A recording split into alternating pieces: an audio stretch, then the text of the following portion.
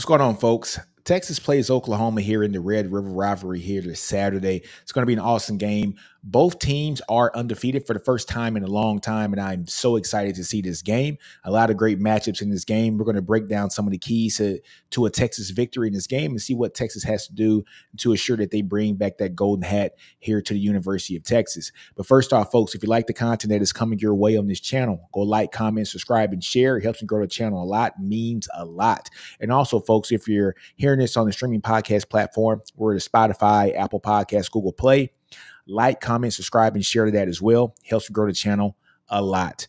But folks, what are the keys here for Texas to win this game against Oklahoma at the Cotton Bowl this weekend? I like Texas's matchups. I think the Texas defensive line is definitely going to be more physical against Oklahoma.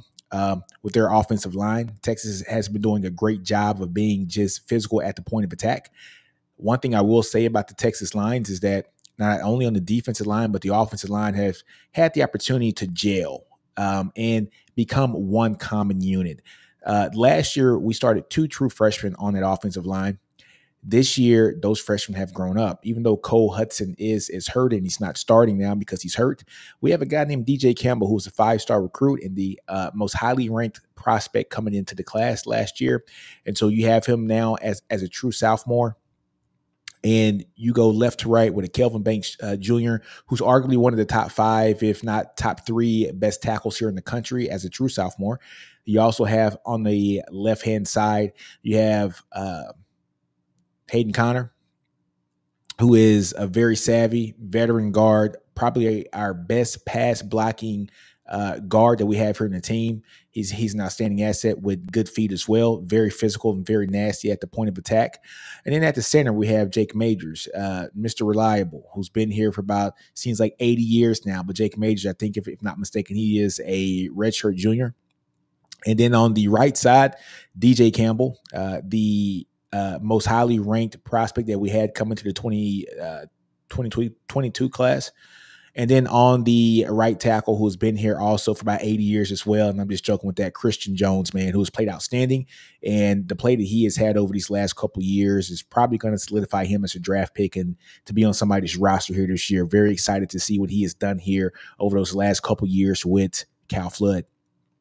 Now, folks, I think the Texas offensive line is going to be very physical.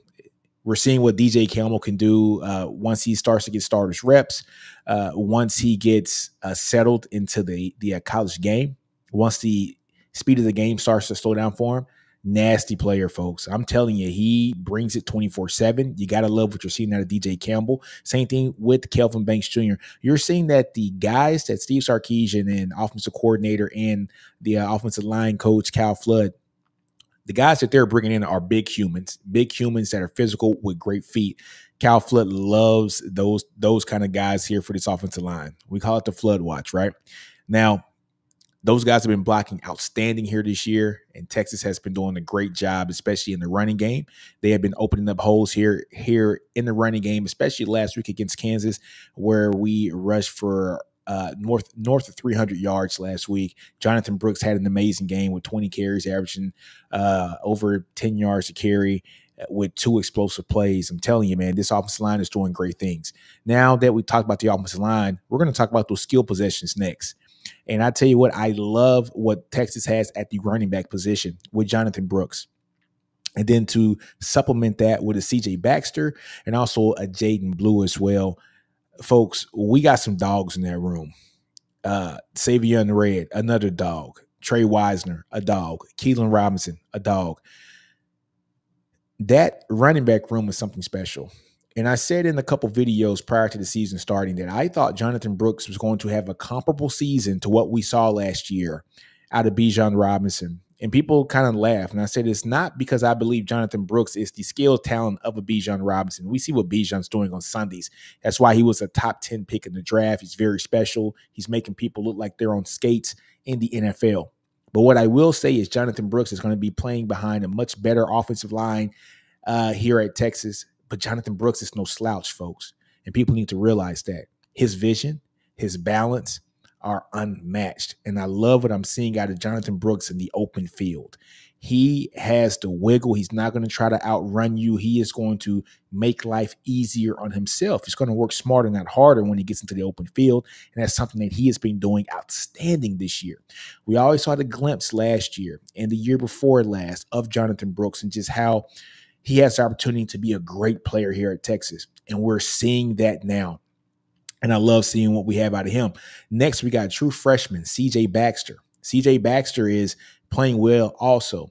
Now, of course, he's not at the level of Jonathan Brooks yet because Jonathan Brooks has been here for 3 years. You are expected to be a little bit ahead of a true freshman, of course, because you have matured your body into the college playing weight.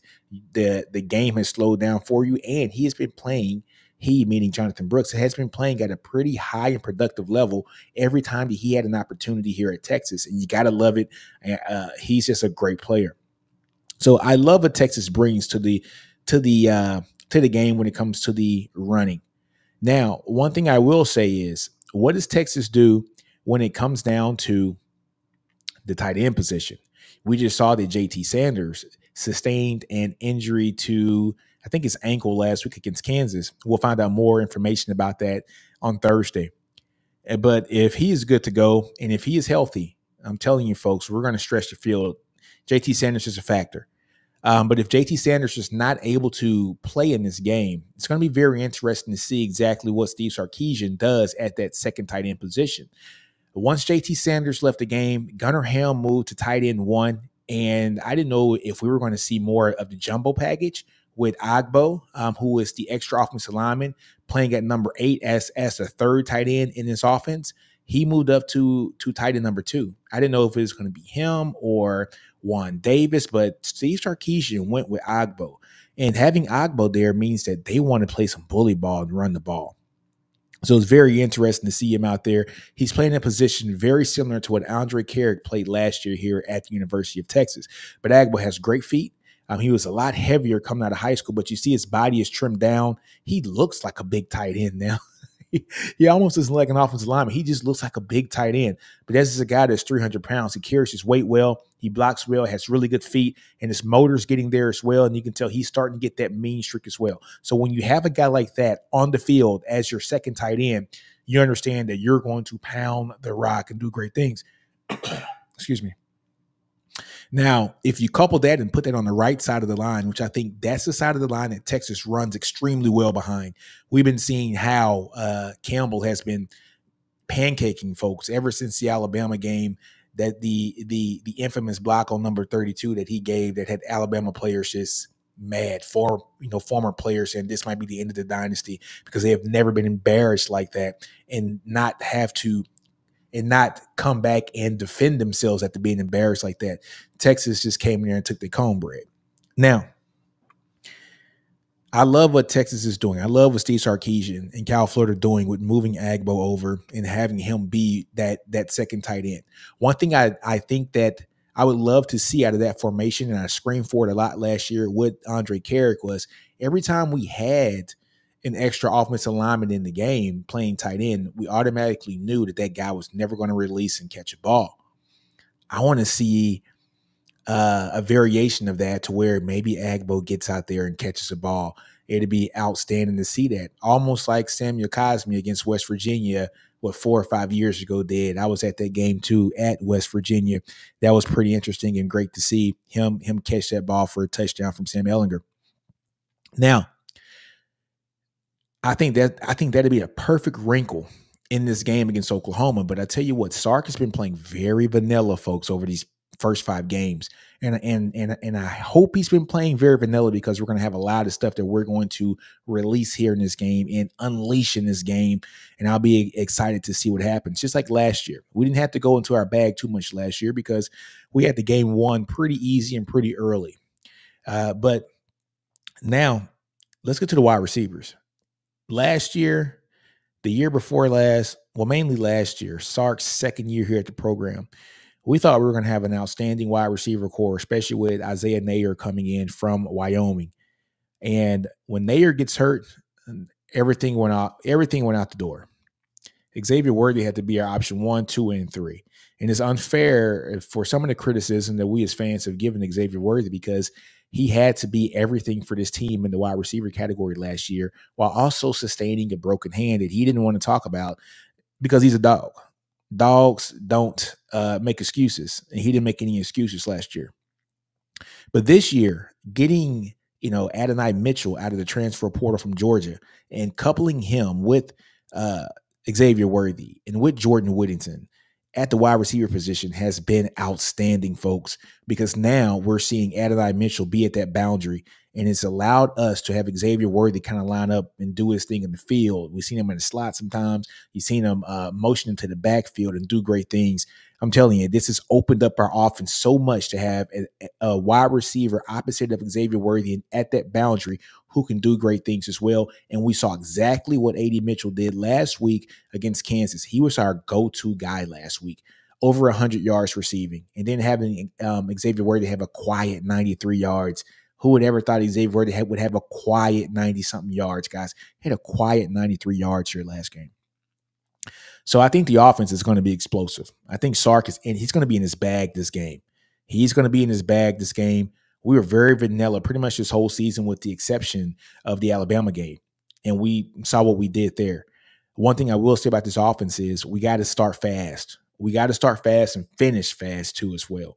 We got to be able to score points often and early and not just rely on our team always being a second half team this year. Now, it's not a bad thing that we are a second half team.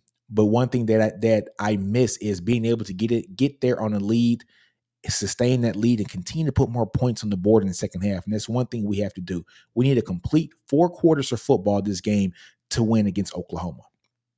Folks on the defensive side of the ball, our defensive line is probably one of the best here in the country. I think it's the best in the conference, and I don't even think it's close. We're going to do great things on that line. One thing that Oklahoma is going to do, folks, is get the ball out of that hand quick, out of DG's hand, Dylan Gabriel's hand, because they don't want any of that smoke on that defensive line. Now, Oklahoma is a run-first team, which a lot of people don't realize that. If Texas can neutralize the run against Oklahoma, we are going to do great things against Oklahoma, and I think we're going to win pretty well in this game because if we can stop that run for Oklahoma and force Dylan Gabriel to be a passer, then we're cooking with hot grease, folks.